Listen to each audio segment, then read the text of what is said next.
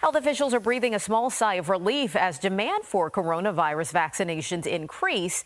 To make it more convenient for you, Dr. Danny Avula says they'll push vaccines to primary care providers in the next few weeks.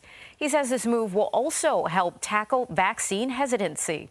This past weekend was the first time that every part of the state we really saw demand peak, and now that means that we are pivoting all over Virginia in a different direction. Dr. Avula adds that they are discussing potential plans to offer vaccines at farmers markets and upcoming elections.